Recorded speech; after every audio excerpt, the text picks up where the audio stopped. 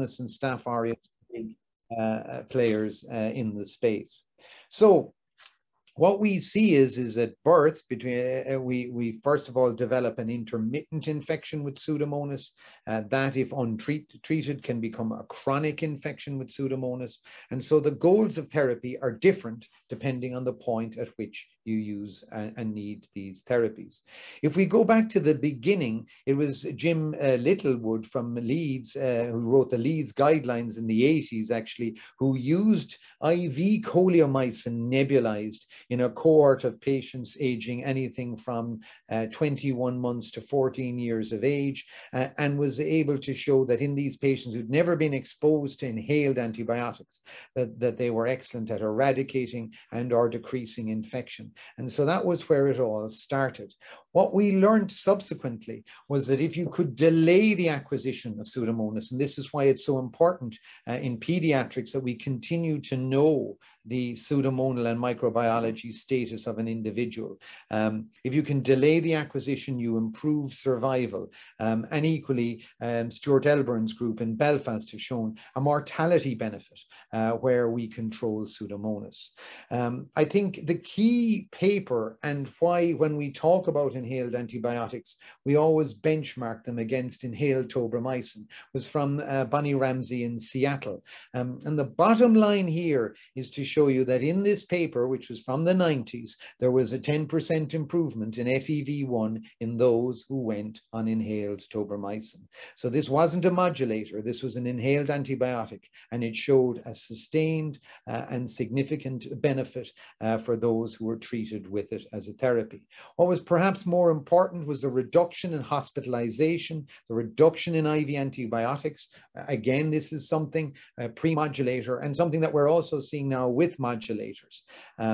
And I think this is very important, because for me in cystic fibrosis, and for you out there as patients or caregivers in the space, in truth, you do not want to exacerbate, because every time you get an exacerbation, you have a 25% chance of not recovering to your pre-exacerbation state. So the mantra does need to be exacerbation zero. And so this is very important. When we think about the goals of therapy in inhaled antibiotics, we have two spaces. The first space is that of antibiotic eradication, and this is very much championed by my pediatric colleagues, where serial sputums are obviously collected on patients. We know if someone develops Pseudomonas, and then through a combination of, it may be oral antibiotics or an inhaled antibiotic or a combination of the two, and there are multiple different regimens, an attempt is made to eradicate this, because that's obviously the key goal for a patient, is to make them pseudomonal negative. If you can't eradicate or it recurs to a point that the person becomes colonized, then there is still strong data to support that if you've got Pseudomonas, suppressing it is very important for your long-term lung health. So in the space of suppressive therapies, we can look and see what's out there. And I suppose we know that there's colistin, and there's a dry powder and a wet solution for that. We know there's tobramycin and aztreonam, and these are available for people over the ages of 6, which is fantastic.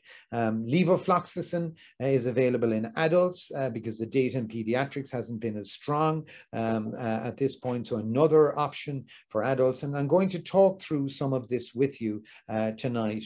And that is not by any means to take from the modulators, which I will also comment on. So when we think about the modulators and we think about the journey, I mean, we went from a position in 2013 that Philip alluded to, which was the a rollout of ivacaftor, where we were able to potentiate the CFTR protein. And then in the next 8 years, we've got to triple therapy now, where we're in a situation where a combination of potentiators and correctors in 3 drugs has resulted in the ability to use this in so many more genotypes. So clearly, when you have inhaled antibiotics as well going on, there's so much choice now in CF. how do we move forward? So first of all, in the modulated space or not, what we would first of all need to think about is should we be using an inhaled antibiotic for a month and then be taking nothing? Or should we be doing one inhaled antibiotic alternating with another? And that's what we call CAT, or continuous alternating therapies. And I suppose the important point is that all the studies that are done are monotherapy, month of something versus nothing. Month of something versus nothing. And so we don't have data out there in this space. Our unit, and indeed most units in Ireland, would be strong believers in the idea of alternate therapies, that to keep the Pseudomonas suppressed at all times is a good thing. And actually, when we look at the studies that have been attempted to in this space, and Patrick Flume in a recent paper in the Journal of Cystic Fibrosis did the CAT study, and the realities were they couldn't recruit patients into the study because nobody was going to go on a regimen that wasn't continuous alternate therapies. So clearly patients themselves think that this is important, and in the analysis, albeit underpowered, there was definitely a suggestion that if you're on an inhaled antibiotic, you're better to be on alternate ones in a continuous scenario. So when we think about it, you know, what's the best combo? Monotherapy, dual therapy? Should we be doing 3 months of 3 different inhaled antibiotics? We really don't know at this point in time. There is no data to guide us. But there is an unfortunate consideration for us. And this, again, predates the modulator space, and that is the question as to whether or not patients will actually use their inhaled antibiotics. And I can totally understand why people wouldn't.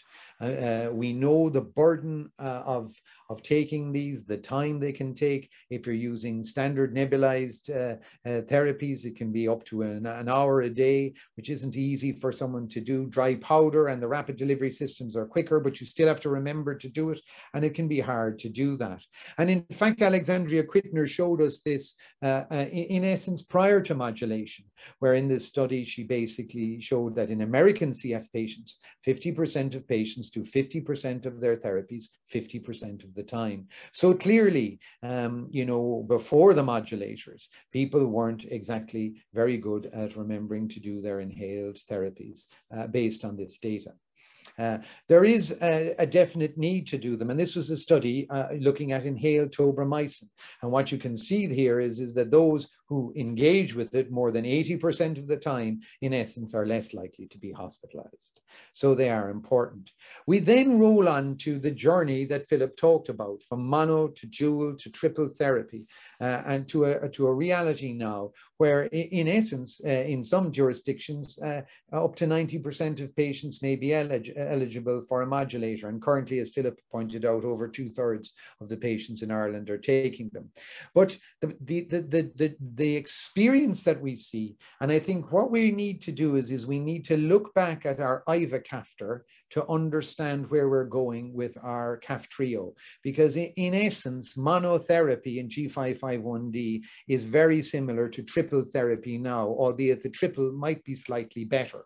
So I think we need to look back to predict the future. And what we saw in these cohorts of patients on monotherapy, and what we're seeing now in triple therapy, is less cough and less mucus, which is absolutely fantastic. We're also seeing improved energy and improved quality of life, which is equally really important, and an improvement in lung function. And so the problem is when you go on these drugs as an add-on to your existing therapy, this is what happens to you, which is brilliant. But it creates a dilemma for the patient. And that dilemma can go one of 2 ways. In a number of patients, the feeling is, I'm doing better with this new therapy, therefore I'm going to stop my existing therapies. For other patients, it can be, I'm doing better with this new therapy, therefore I'm going to use my existing therapies even more to ensure I do better again. And I suppose this goes back to Keith's comment about that 1%, the idea, because in truth, a modulator will work whether you're using your existing therapies or not. But in truth, the trials suggested that they work as an add-on. And so at this point, we're at a dangerous crossroads with limited data moving forward. So when we look back, what happened with monotherapy. And the truth is, we looked at this in our Cork cohort.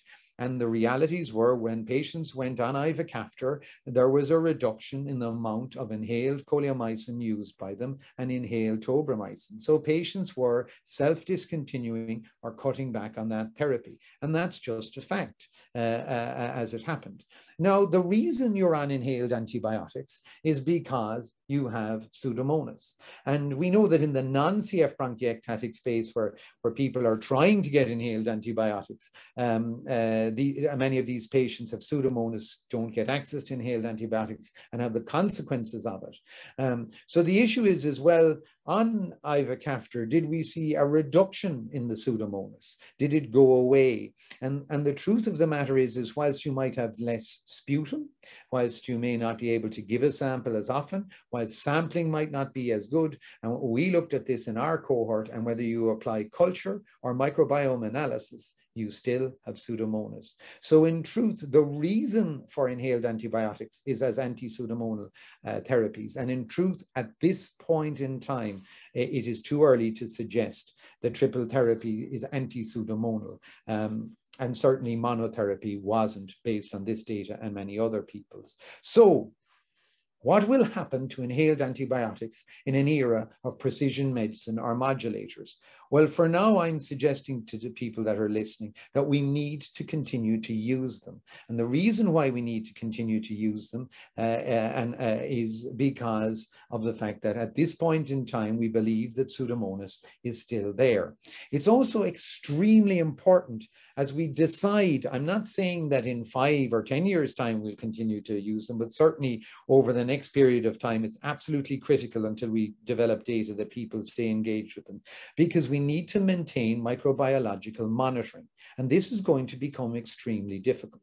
And why is it going to become difficult? Well, I'll give you the example of Cork. We've put 66 people on Kaftrio.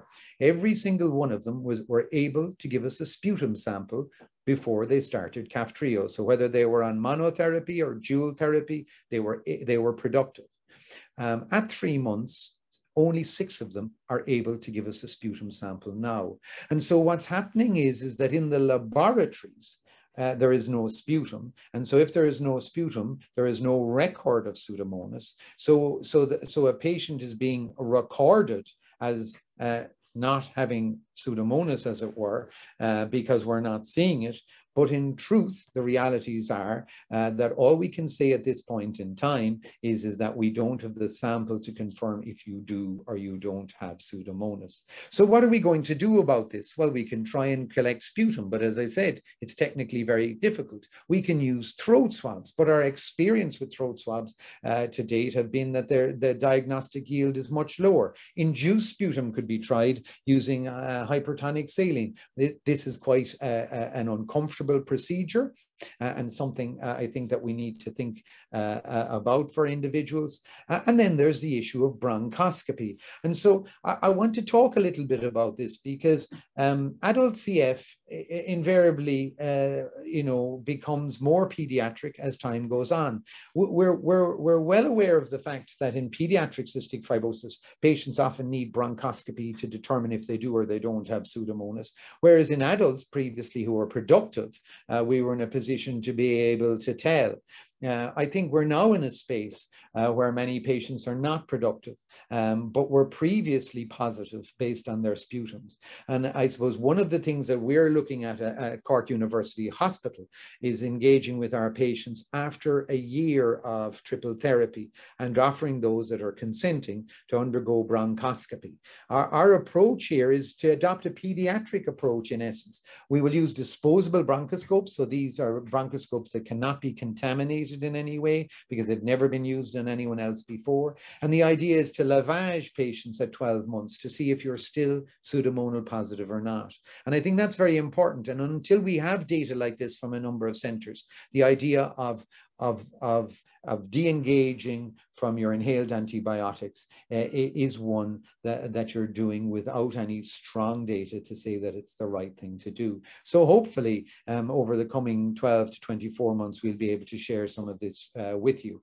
That said, I also think it's important to recognize that people have busy lives. And so I thought I'd give you a whistle-stop tour of inhaled antibiotics. And around that, I just want to kind of talk through a lot of them, and I'll blitz through these in the interest of time, because there are multiple different ways of taking antibiotics. And there are inhaled antibiotics that previously people may not have tolerated that they might do now. And so just to give people an idea of the space. So you've got 4 drugs, as it were, if you're an adult, 3 if you're a child, so tobramycin, aztreonam, and coleomycin for kids. Levo has an additional license in adults.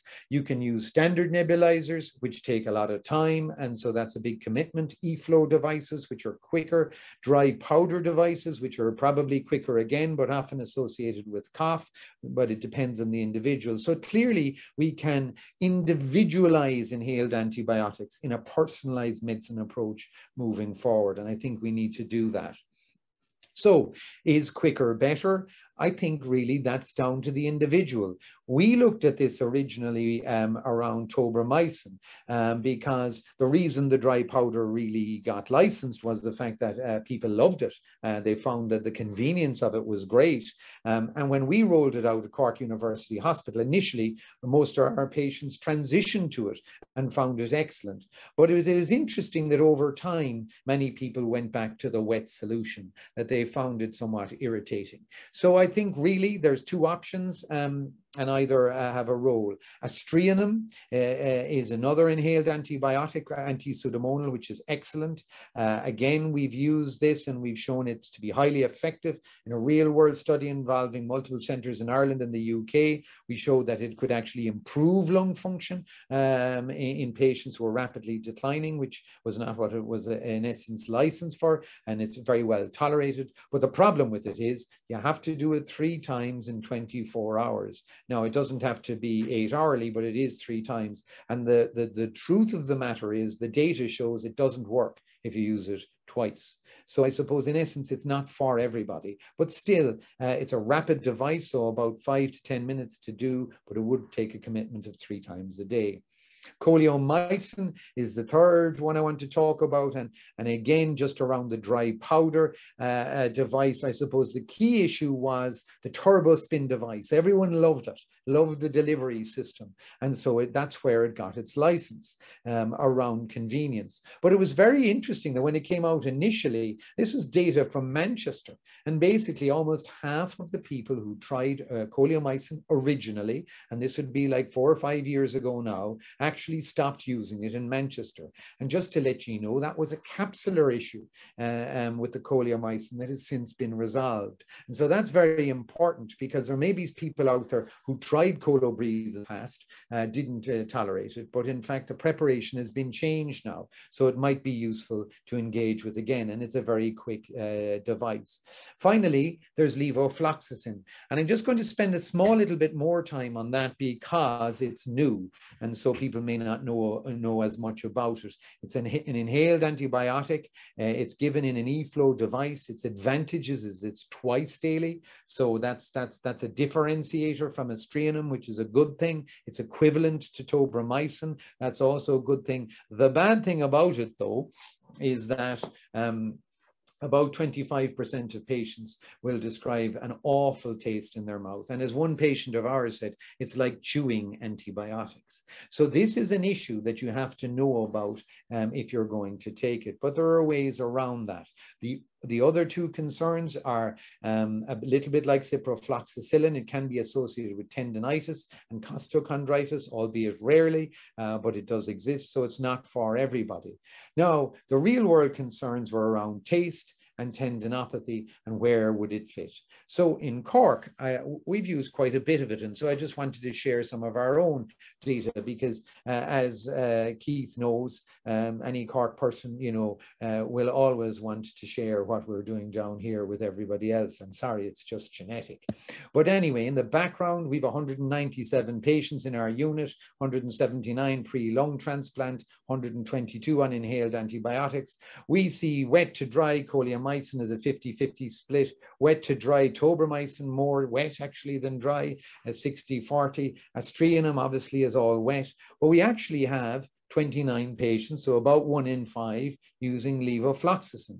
But why do they use it? They like the e-flow, they like that it's wet, and they don't like doing something 3 times a day. So that's fairly logical. One person, as I said, discontinued because of taste, which is totally understandable as well, but you can counsel on taste. And what we've noticed, and again, I thank one of our patients for this, is that if you, after taking it, use chocolate, but it has to have 70% cocoa, it actually eradicates that aftertaste.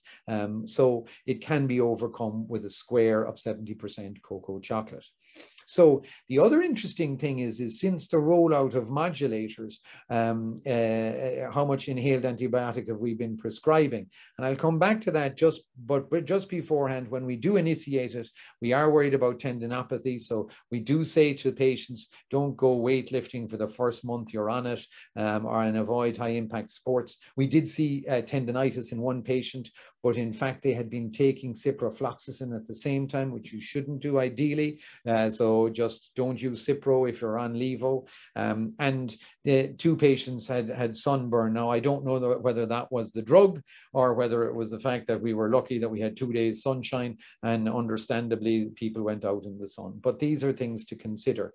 What's interesting though is we have had 1 new inhaled antibiotic started in a patient since the rollout of modulators, as in the patients are coming, they're obviously better. We're not thinking about changing their inhaled therapies, and they're not needing new inhaled therapies. Whether they're taking them or not is another question. And I suppose we've only prescribed it in 1 person, and this was a person using dual therapy. So how should we protect the lung in an era of precision medicine and CFTR modulators? I think in the short term, we need to continue to encourage people to use inhaled antibiotics. I do not think there is data that shows that Pseudomonas has been eradicated yet. And so for now, in the first year or 2 of learning about this amazing drug Kaftrio, I would be encouraging everybody to stay on it. In the form of an inhaled antibiotic. That said, I think it's reasonable for people to have a more individualized approach to their inhaled antibiotics, and maybe be aware of the different delivery systems, the different choices, as it were, and maybe re-engage with Colobreathe again or not, to try and get something that is more in keeping with the increased liberation that Kaftrio has offered our patients. It is critical that we learn about the microbiology of the CF lung post-modulation. It is absolutely vital. Just because you can't get a sputum does not mean you don't have a bacterial infection. And so for now, I think we have to wait and see. Briefly, what are the mucolytics? And again, what you can see here is there's pulmozyme, and the early studies again showed a 10% improvement in lung function with pulmozyme. So, you know, that was also pre-modulation. Hypertonic saline showed an improvement and a decrease in exacerbation. So where will we be with inhaled mucolytics? I think the answer for that will come sooner. And the reason why is 2 things. There are 2 studies going on at the moment called Simplify and Storm. And these are a US and a UK study, and people can follow these online if they're interested. And they are basically randomized studies that are going to have patients actively disengage from their inhaled hypertonic saline and see what happens to their lung function over time. So I do think we will see it. That said, my own personal belief is that the mucolytics may not be as necessary moving forward. And why do I say that? I say that because the first study, Strive, when we used ivacaftor, patients couldn't be on hypertonic saline at the time of that study, and we still saw the significant lung improvements. And the other reason why I would say it is data from low-dose high-res CT scanning is showing a radical decrease in mucus post-modulator. So I think the mucolytics may be something that we will very quickly be able to answer for people, but I'm not as convinced in the space of inhaled antibiotics, if we want a person to have the best possible outcome. And this goes back to what Keith is saying. I mean, clearly these modulators work, but in reality, they probably work better if you're on your inhaled therapies also. And that is just a fact. So we also need to find new markers to apply our decision making, because in reality, people's lung function is now being preserved. So how do we monitor it? We need additional tools to support this. And around that, I think low-dose high-res CT scanning is going to become critical. We have a program here with Professor Maher in that space, which has been highly useful for both the adults and the kids with CF at Cork. And we need to roll this kind of protocol out. MRI may have promise, but I think it's much harder to standardize that. And I think we're a few years from seeing that as being a real day-to-day tool. I think we also need to engage with LCI, which is a lung clearance index. We've been doing it for years in pediatrics, but I think now the adults will be suitable because the lung function won't be going down. To look at LCI as a monitor of lung function, we need to be novel and think about Fitbits and things that monitor activity. But again, I suppose for me, I think we may be entering into a space of where we may need to look at disposable bronchoscopy as a tool in the adult arena to follow you microbiologically periodically if we want to give you the best outcome that we possibly can. So I'd just like to thank CFI. I'd like to thank them for all their support on an ongoing basis. And I'd also like to thank my own team here at Cork University Hospital. And I suppose I've highlighted, I should have highlighted everybody. But I'd just like to say that without the CF nurses and physios and dietitians, my life would be hell. So I'd just like to thank them for everything that they do for me and obviously for all the patients in the Greater Cork area with cystic fibrosis. Thanks again, Keith. You're most welcome. Are Claire, Mairead, James and Claire your favourites? You wanted to highlight them as getting extra thanks? I have no favourites. I have no favourites, but but I suppose in the front line on a day-to-day basis, people will know when you ring the phone, the probability is it'll be Claire, Mairead or James will answer it. So in truth, I want to acknowledge everybody. Nice. We're a small, tight-knit group, but I'd be lost without them. Oh, fabulous. Listen, really great. I know we've got a couple of minutes of questions, Barry, or one or two that have come in. I took a couple of notes and I've learned a huge amount. Some of the statistics are outstanding, obviously, that you've shared. The one that stood out for me is the fact that 50% of the patients do 50% of the therapies 50% of the time. It reminded me of our dear friend Ron Burgundy in a famous movie, Anchorman, who talked about his aftershave being effective, what was it, 60% of the time, all of the time. So I think we need to just make sure that people are actually participating in their treatment protocols as best as they can be. And it's great to hear you talk about the continued investment in what has worked thus far, and not let's get complacent now for the time being whilst we're in a place of strength and we're in a place of using these modulator drugs. We're really, really beneficial to be able to actually do so. I just like to say, I mean, for me on a day-to-day basis, you know, if someone, I think, you know, in the real world, I mean, you obviously want people to do it 100% of the time, you know, but no one does everything 100% of the time. I mean, none of us do. No. But I suppose the realities are all the studies, all the data show there is a massive difference in adherence rates of 80% or higher versus less. And so this gets back to your point. If everyone is roughly around 50% or around 50, how can we get 80% to 80? Just drive it up a bit better, no, absolutely. And the other thing I wrote down is I know you were also being nice. I reckon the two people that got sunburnt were drinking cans of Bummers in their back garden. I don't know if it's something to do with the fact that it was the drug, but I'm just being cynical. The question that came in from... So they normally drink microbrewery expensive... Oh, microbreweries, expensive homebrew stuff, that are squashed by someone's socks or something like that, Is there a risk, Barry, of...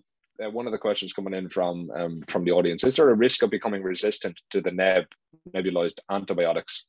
For example, when you haven't had an infection over a number of years and you have been on the modulator. So it's a question that's coming in. That's a really brilliant question. And the reason why it is actually is, first of all, inhaled antibiotics and your microbiological report really don't reflect each other. So resistance as the way the microbiologists determine it, is based on if you were to give a drug intravenously or as a tablet. The truth of the matter is the concentrations that you give inhaled antibiotics at are about 1,000 times the concentration you can give it orally or as an injection, because it's just not safe.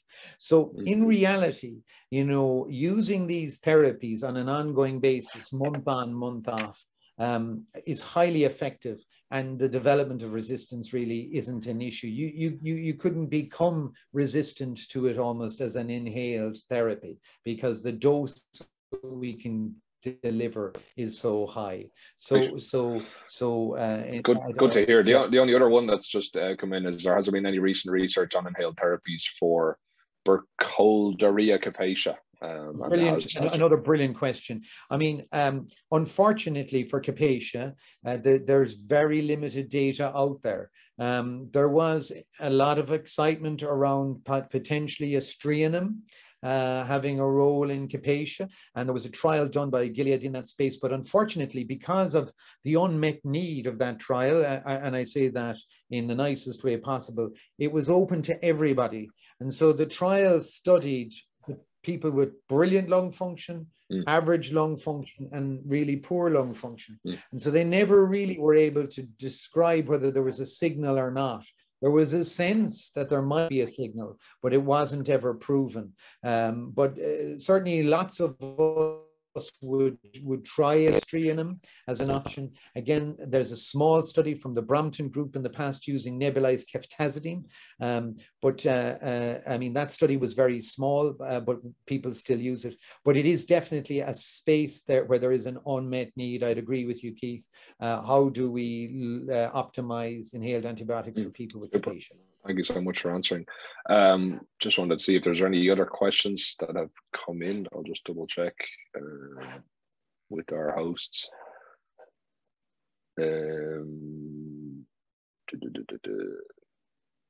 No, I don't think there are any that have come in quite now yet. But listen, very fascinating to listen to you as ever. I love the way you put the Cork spin with Cork and outside of Cork on things, but Cork is a massively important factor in any subset of groups where you have passionate professors, passionate teams who want to continue to invest in research. It's paramount for us to continue to learn and continue to build on this. And that's something that we know has come through strongly from you and from your team and from everybody involved. And that's something that really, to me, having only been involved the last number of years, it's fascinating to see that people want to continue to strive for these improvements. I wrote down 6 people, having started on the modulator, out of your 66 can only provide a sputum. I think when we hear these types of statistics, these are great things to continue to see that hopefully they're working and will continue to work. Simplify and Storm studies, great to hear how that might progress over the next while for continued disengagement from different types of treatments. But overall, I think there's been probably a fascinating audience listening to you, Barry, and thanks so much for taking up time on your Wednesday evening. And yeah, you want to say something else? So just the one thing, because the audience is really the key stakeholders. And I don't, as I said, I don't want to be Ferris Bueller's teacher, you know, but I just think that the smartest thing to do at the moment is, if you engage with modulators, engage with them as an add-on and at least see how you go for the first 12 months. See how good you can be before you decide to discontinue something else. Nice. I totally understand why you would do it, but I just think give the units the chance to learn about what you're like in this new modulated space before maybe altering how good you might be. And I suppose that was kind of what I had said to Philip, was one of my calls out today. And I do genuinely believe there will be data, and with that data, then people will be in a position to make an informed decision. It might be a decision that we wouldn't agree with, but an informed one based on what their microbiology is like and what Simplify and what Storm shows. One last question, Barry, that's just come in actually, which is worth asking. Should every person with CF be on some form of an inhaled antibiotic as a preventative for pseudo or otherwise, or is it just prescribed for somebody that has had a confirmed case? absolutely fantastic question again. I mean, it's been extensively studied, and there is really no advantage to being on inhaled antibiotics if you don't have Pseudomonas. But the issue here really is because they won't do anything, if you get me.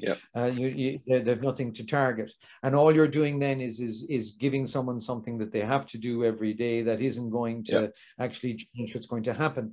That said, I think the point is, for those who are not needing inhaled antibiotics, the key for those individuals, and thankfully they're an increasing number, the number of patients now that are adult and Pseudomonal negative relative to 20 years ago is much higher. Knowing your microbiology is critical moving forward, because if you acquire Pseudomonas and you don't have an eradication of it, and it becomes embedded in your lung, and then you have a chronic infection, that may change the long-term course of your illness. So if you're one of the lucky ones, and there's lots of them out there now, you know, it is critical that we still get a sputum or a throat swab or a bronchoscopy, depending. I mean, clearly I'm pushing something now, but the advent of disposable bronchoscopy devices really offers us a safe way of sampling for many now. So I really think don't use them unless your microbiology is positive. Nice, good. Super. I'm not sure, Philip, if you have any other questions your side, or you're happy, put you on the spot there. Yeah, no, just I suppose just I know there's some comments about that not everybody benefits from these wonderful new modulators, and I think we should acknowledge that. And absolutely. Absolutely. Just your sense of having to adjust doses, Barry, in terms of responding to somebody's reactions, you know, is that an issue? Maybe to decrease the doses of? Yeah, I mean, I think I don't want to bias the rollout of the Kaftrio program in any shape or form. No, absolutely. So I suppose two things. First of all, you're absolutely right. I think if you're not modulated, and I suppose if I didn't say that properly, if you're not fortunate enough that you're eligible for a modulator, and there are a substantial, significant number of people in that space, clearly for you, your inhaled antibiotics are even more important, and your mucolytics, and I think you need to remember that those drugs have shown an improvement of 10% when they were used. So they are good and they do work. So staying engaged with them, and I suppose staying as well as you can until somebody does find a modulator for you in the future is the goal. And I think, but I acknowledge that comment.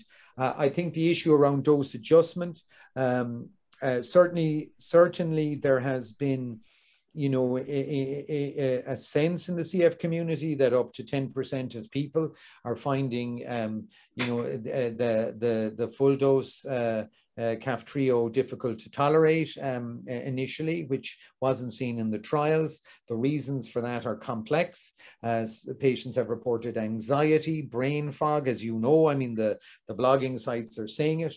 We know from the phase 2 studies that lower doses of these drugs were effective. Whether they're as effective as full dose therapy is another question. I suppose our approach for patients who are in this space, and we have about 10 of them, have been to adopt a dose reduction. So we reduce to 1 tablet a day initially, and then we add in the ivacaftor after 6 weeks, and then we potentially dose escalate back over 3 months. So we start slower and dose up if possible, and we will follow these people with sweat chlorides and low dose CT scans. But the point that we don't know yet is by doing this, we may well alleviate those symptoms. Are we modulating them as well as the full dose? Maybe we're not, but maybe we can't, you know, and maybe 75% modulation is better than nothing. But I suppose we have a substantive cohort that we're following, and we hope to share that at European CF around our experiences in that space. And I know others are doing the same. So I do think that even if you can tolerate the full dose, there are ways in the short term where you could where your unit could look at at trying to, monitor you, albeit accepting that you may not be getting as full an effect. But our initial data would suggest that many patients on lower doses will tolerate and be effective, albeit it may not be, you might be getting 10% rather than 14%, Philip, if you get me, and time will tell. Thanks, Barry. The last thing I'd say about that, though, is that could have been compounded somewhat by the COVID pandemic, because I think we have to acknowledge with cystic fibrosis have been put through an awful lot. And so we rolled out a drug in the middle of a pandemic. So the combination of those two things could contribute to someone feeling nervous and anxious, and that's only human. So I think time will tell. Good point. Yeah, very good. And yeah, thanks for sharing, because I think everything that we're saying, it's compounding the focus that we need to do and continue to strive. I know you mentioned before, individualizing the approach and individualizing the treatment, listening to yourself, listening to your practitioners. It's all really part and parcel of how we continue to evolve. So I really appreciate your feedback on this one. Last comment I'd say is everyone loves a turbo spin in Manchester, was one of the things I wrote down. I don't even know what a turbo spin is, Barry, but that's what I wrote. No, it's the Colobreathe. One of my last. It's a turbo spin is the Colobreathe delivery system. And so maybe initially they didn't love it at the start, because they had a manuscript at European CF back in 2016, where within a year, 45% of them had stopped it. But why I was highlighting that is... It sounded like a 1950s workout video or something when I was listening to you talking about it. I think the important point about that is there may be patients or family members watching tonight and say, oh, we tried that inhaled antibiotic 5 years ago, it was desperate. The point is they have modulated the capsule. And since... And so that in Manchester data validated actually that at that time in Manchester, not everybody loved the turbo spin. Loved the turbo spin, yeah. Maybe they do now. Maybe they do now. Maybe they do, or it's a different type of turbo spin. Maybe it's whatever a different they're type up to. something to do with Oasis, perhaps. There you go. Bring it back to rock and roll. Nice. Well, listen. Thank you so much, Barry. A pleasure as always. As I said, it's fascinating. Thank you for the opportunity to be part. No, it's great, and the engagement with the audience is obviously really great to see that people are really continued interest in how we continue to evolve. So pleasure having you. In terms of what we've got next for the conference this evening, so we've ran just a couple of minutes over. Thanks, Barry. Take care. God bless. Bye bye.